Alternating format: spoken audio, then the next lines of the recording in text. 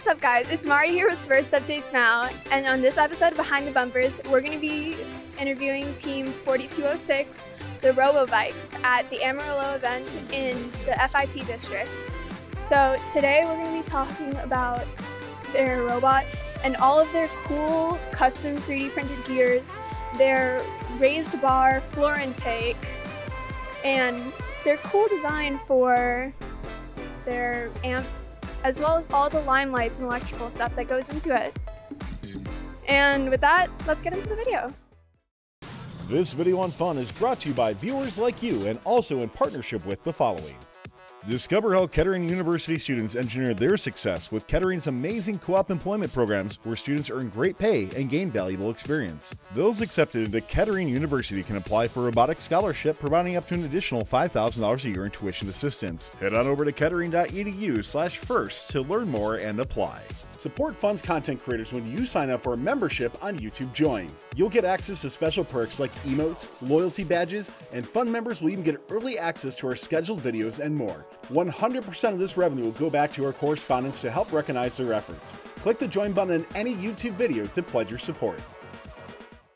Okay, so you mentioned to me earlier that something about the raised bar made it have similar geometry to stuff like over the bumper intakes, while also having the same protection as a floor intake. Do you want to elaborate on that to me? Sure thing. So how our robot is designed is we have our initial frame that is a certain size, and then we have an extension that goes over that size in which the intake sits. So it still maintains the advantages of an over the bumper intake, namely how quickly it can do it and how easily it passes through to the shooter, while still maintaining the benefits of a under the bumper intake, which is you can't get tech fouls from illegally entering another robot's frame perimeter.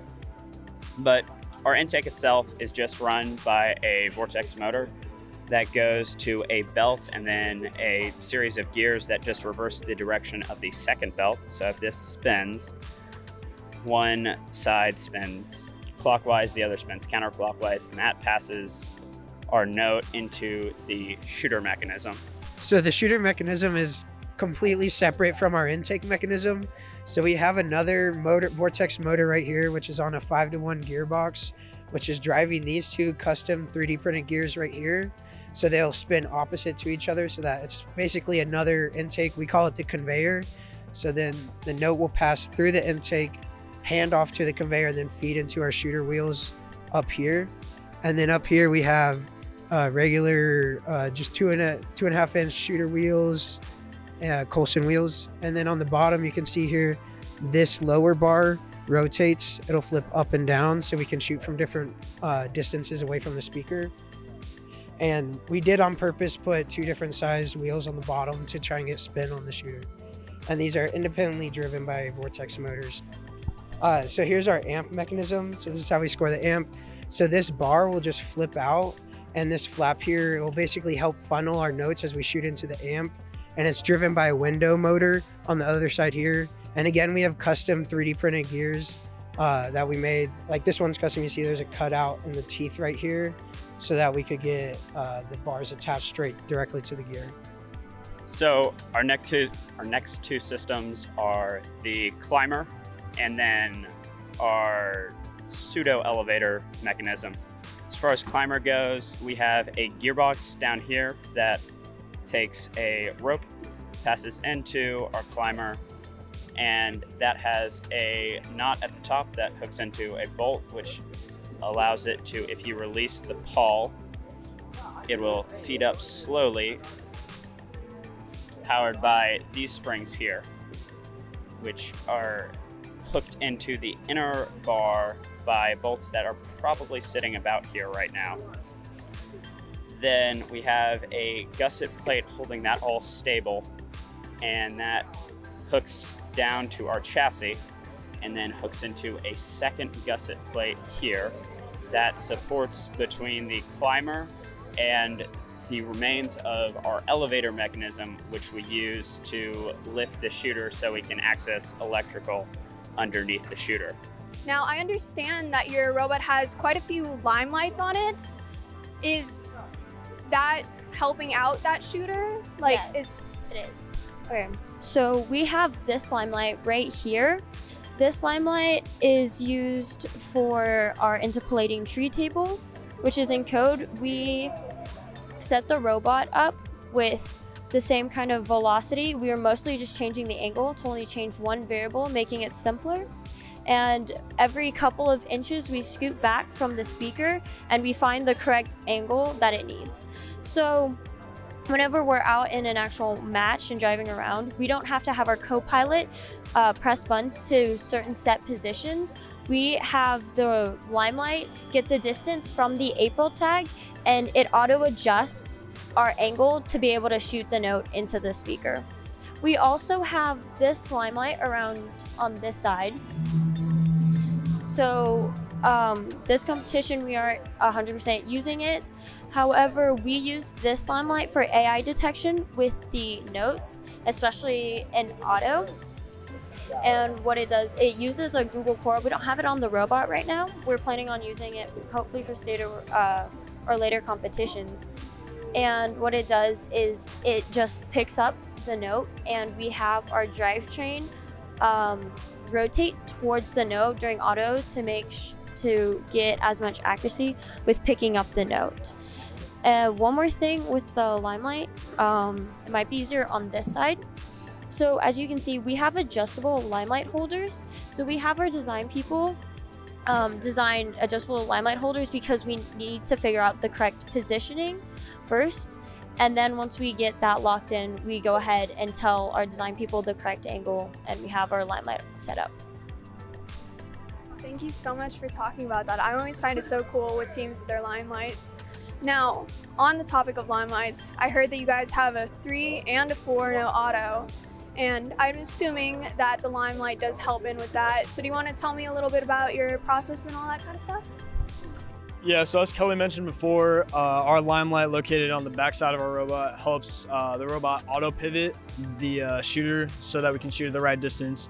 We use that in auto and in teleop, so it really helps me out as the driver whenever I'm going to shoot notes. So kind of our robot process as the note goes through.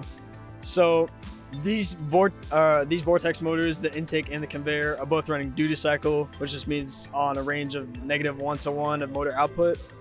And then actually this beam brake right here, if you can pull back and see it, is what helps our robot sense where it has the note.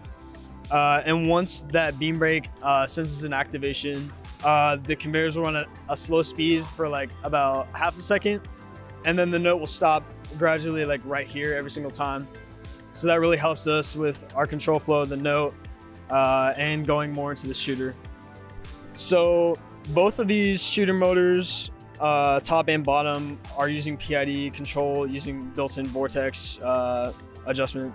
And then also our pivot on the bottom, which allows the shooter to rotate, is also controlled by PID. And that relies on the interpolation tree table that runs on the limelight. One other cool thing about our robot is our Wyndham motor on the amp bar. It was actually really cool to program. We connected it to a SparkMax right here, and we just run duty cycle on that motor as well. And it's been working really well for our operator.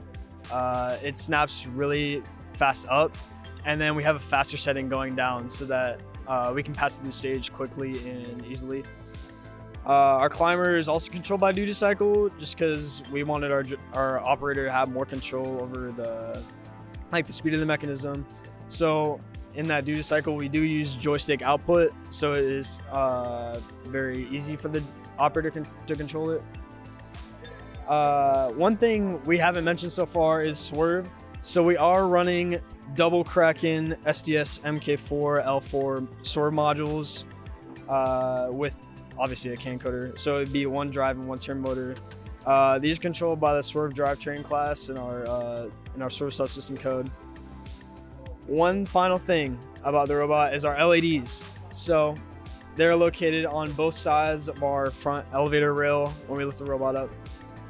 Basically, these front 2 LEDs will indicate our alliance colors so that we know we're connected and everything. in autonomous mode before the beginning of the match. These LEDs over here will turn green when our robot is in the right position to start the match.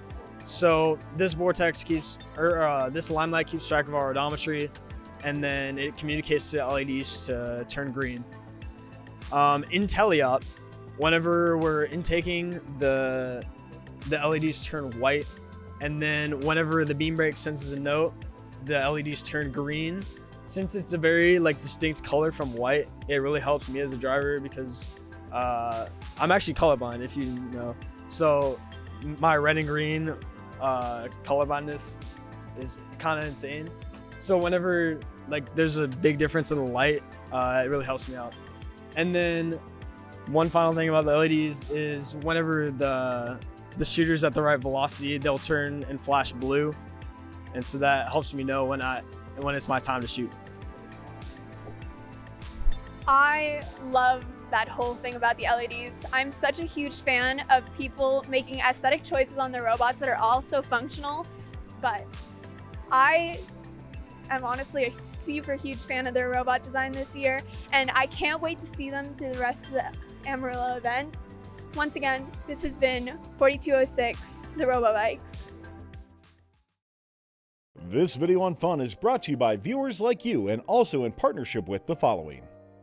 Discover how Kettering University students engineered their success with Kettering's amazing co-op employment programs where students earn great pay and gain valuable experience. Those accepted into Kettering University can apply for a robotics scholarship, providing up to an additional $5,000 a year in tuition assistance. Head on over to kettering.edu/first to learn more and apply.